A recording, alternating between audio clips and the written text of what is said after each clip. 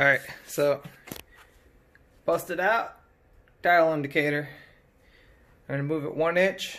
That should give me 10 rotations on there. Let's go back to our command. And we want to go X positive. Alright, so we're going back to MDI X. I'm going to go sideways key. I'm going to scroll over. I want this to go slow. So let's go 10 for a feed rate. X. Alright, so I was just going to make a mistake. We got to zero out everything. Set all to 0. Are you going to go to 0? Maybe it won't let me do it while I'm in this command. Alright. Set all to 0. Boom. Went to 0. Okay. If I would have ran that command, it would have been trying to go to the machine coordinates of that and would have totally not been good. I gotta really think. No, what they say, there's no such thing as a dumb machine. Alright, let's go here. We're gonna change that to 1 and our feed rate to 10. That should be nice and slow because as soon as I hit this button, I have to like literally go over here and start counting revolutions. So let's multitask this one. Oh.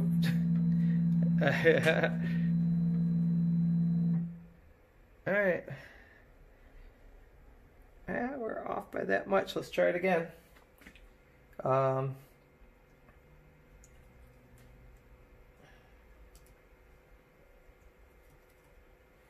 back to 0.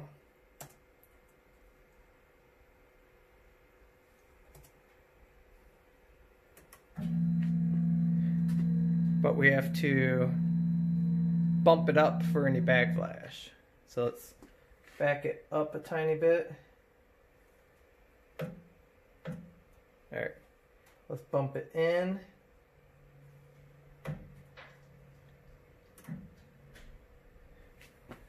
Alright, let's really make sure this gauge is on here good. Zeroed out. That's pretty good. It's 0. Okay, we can run the same exact command. Not our 0. We're going up 1. 1 inch. Okay, and after that, gotta hit cycle start. These are little things like this that even though I've seen some videos of people doing, I don't know, to me, because I'm super new, like I still don't even know what G1 is. I'm imagining it's some type of G code command, but I had to figure it out. So we're gonna go hit the green button. That's our confirmation. This is why a pendant would come in handy. All right, so we're there. We already took up the backlash. Let's hit it. 1, 2, 3, 4, 5, 6, 7, 8, 9. Yeah, we are off a tiny bit. Okay, so there is a calculation, an Excel spreadsheet that was from Marty's Garage that will allow you to go into the wizard and let's see, utility. So we're going to go to the wizard down here and you punch in what you have in for your settings and then how much it actually moved. So I believe it's in configuration. Okay, so you put in some of this basic information. I'll see if I can link this because it's actually really important.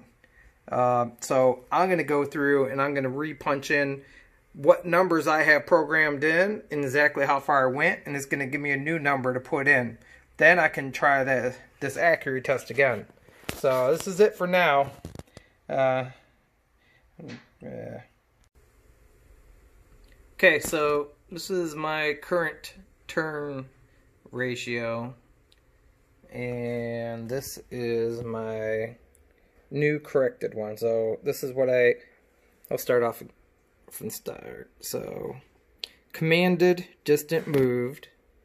I commanded it 1 inch, and I got 0.999. And current programmed overall turns ratio, right there. That's what I have on my computer right now. I hit enter. This is the new number it's going to give me. So, I'm going to go program it in, see how it goes. Alright, we're checking backlash. So, I have not scooched it up. Have I scooched it up? I don't think I did. Alright. This is my command.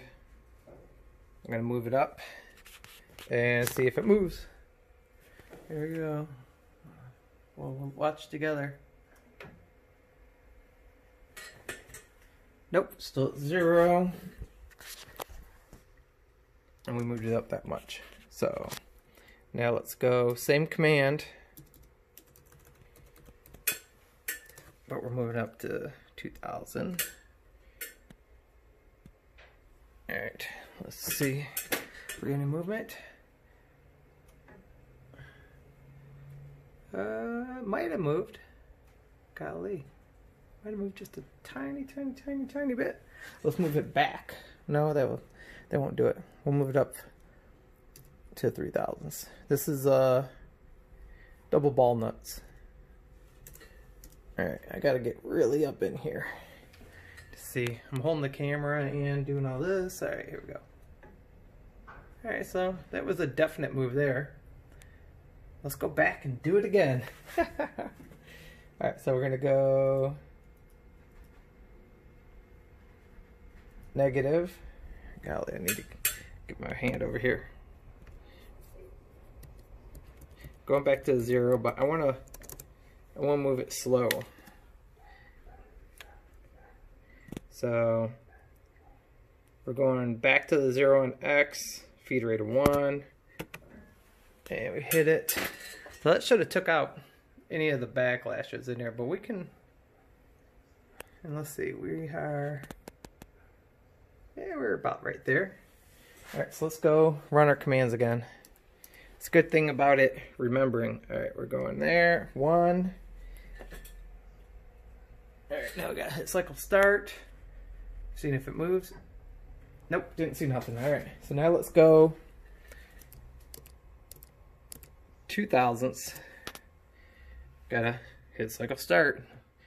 Alright, let's see if it moves. Alright, let me zoom right in here. Yep.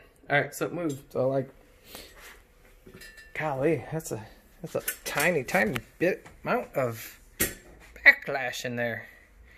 I don't know if I should actually put, well, I guess it did move. Yeah. Alright, so we're gonna escape.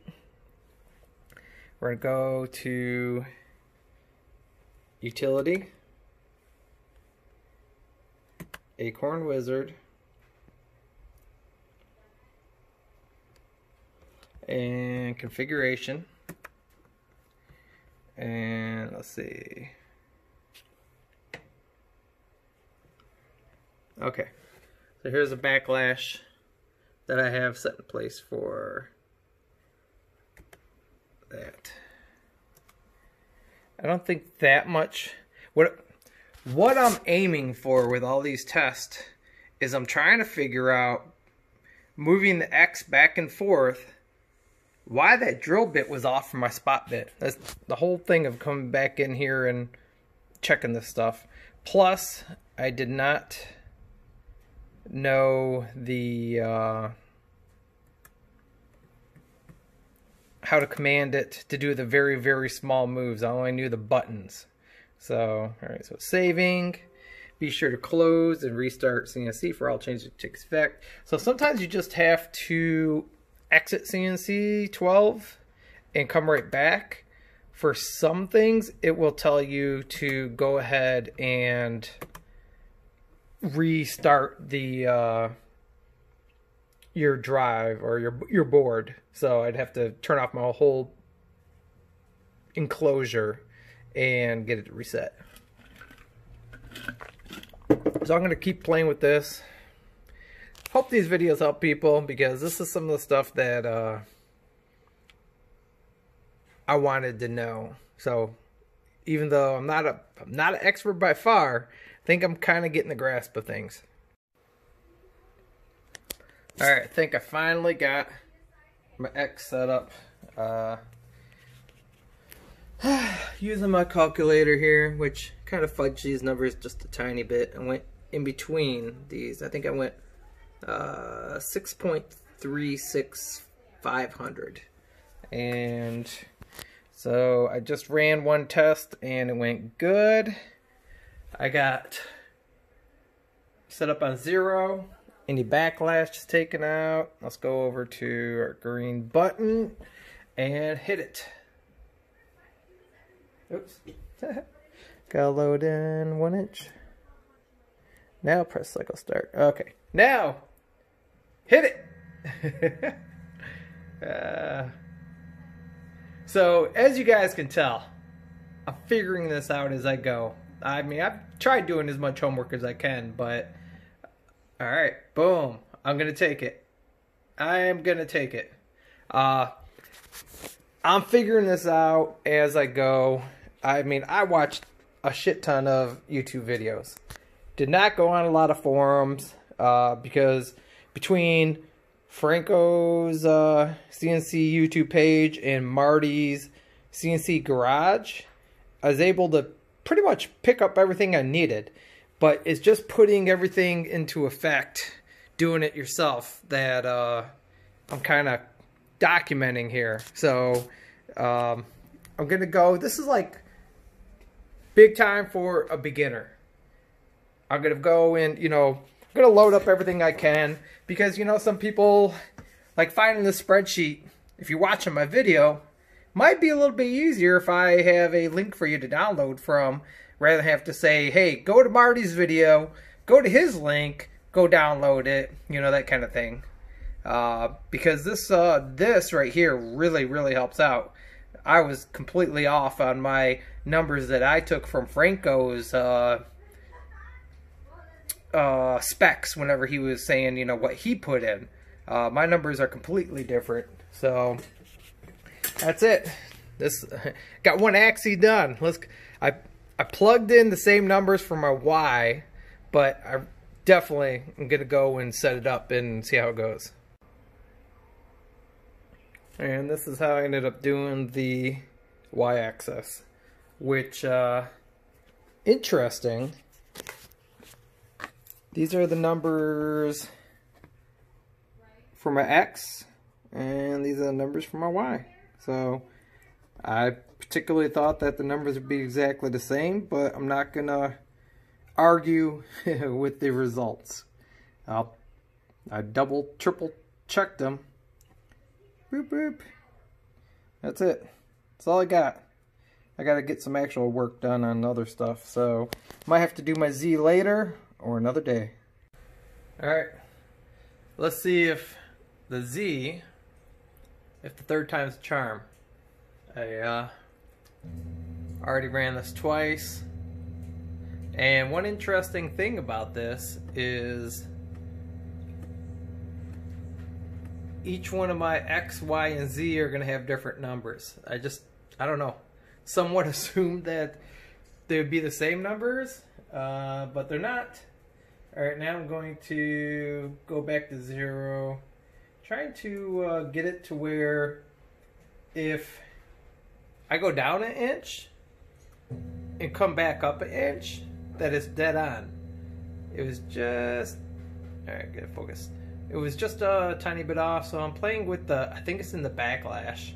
So, yeah, that's a little bit better. It might be what it was.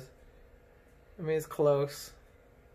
Splitting hairs here, but trying to get it figured out. That's it. X, Y, and Z are done. Let me come in here and I'm gonna post my numbers, even though it looks like everyone's numbers are gonna be different. And I suggest you just kind of go through what I did, setting up your X, Y, and Z. So get into the wizard. a lot of the videos online that some people are showing, they're on the older CNC version, cnc12 version. You know, when they pull up their screen, it doesn't look like this. So these are the hybrid closed loop stepper motors set up with the lead shine knockoff drivers. It's kind of like that package you can get off eBay that comes with the closed loop stepper motors, the drivers, and the power supply. So as you can see, I got all different numbers here for everything, and I'm gonna data log everything. I just want to. Oh, this is in a way data logging. I slow down my Z a tiny bit whenever whenever I go to do some stuff. That thing goes, it goes up quick. I'm like, wow, my X and Y don't even go around that fast. So I think that this should be good enough. Hopefully, I'll keep playing with it. But that's all I got. I swear, this is the last one. Once I get this backlash figured out, then I'm not messing with it anymore. But I would suggest doing monthly or some sort of scheduled checks on this stuff. Something that, you know, is ball nuts wear or just anything wears. You're going to want to adjust these numbers. I think I finally have my Z properly set up with the backlash. Come on. Go. Oh.